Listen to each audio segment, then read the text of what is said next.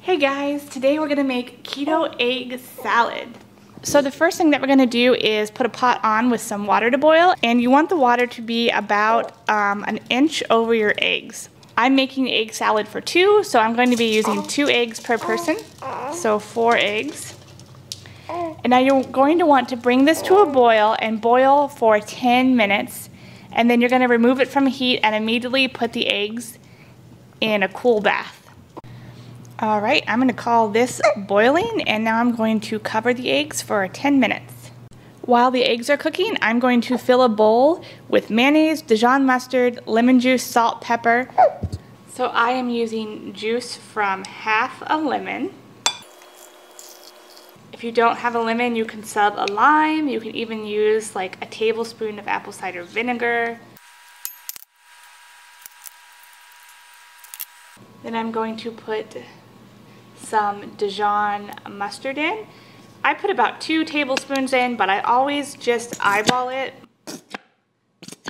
I never measure. And then mayo. Put about 4 to 6 tablespoons of mayonnaise in.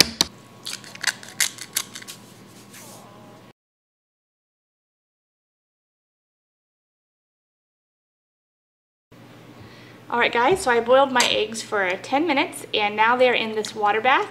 And now I'm going to crack and just kind of rough them up a bit and put them in the mixture. I was actually talking to my mom on the phone after I got this prepped, and I let them cook for a little bit longer, probably like 12 minutes. So they might be pretty overdone, but we'll see.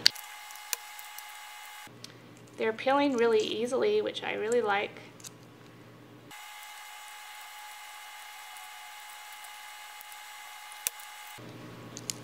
I refrigerate this for 2 days. I've never tried freezing it. I don't think eggs can be frozen, but it's really quick and easy to prep and make. I like easy, quick lunches. If you notice, all of my recipes take about 30 minutes to make, to prep and cook, because I'm a busy mother and I don't have time for that. Now I just like to crumble it with my fingers. You can chop it. Oh, it's perfect. It's not overdone at all. I am very pleased. I can chop it up more with my fork. And I can always add more mayonnaise, more mustard, more salt and pepper. It really is that versatile.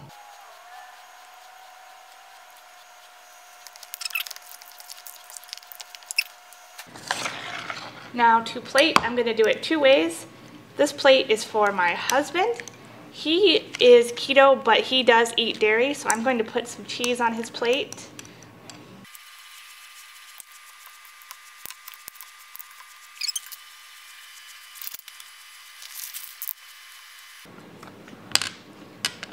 I'm going to serve his with some pepper jack cheese.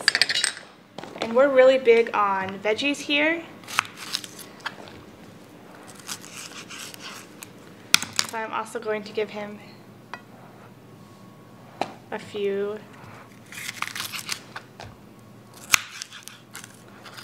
slices of bell pepper. And there's plate 1 for my husband. Now I am dairy-free keto, and I'm going to put my food in coconut wraps. These things are really awesome and they're super low carb. I do eat a little bit more carbs than my husband because I'm breastfeeding. He does under 20 grams, I do under 30 grams. And on mine, I like some red onions, a little bit of tomato, and of course that yummy slice of bacon. But I like to crumble mine. I'm going to serve mine with a pickle and some black olives. And there's plate number 2.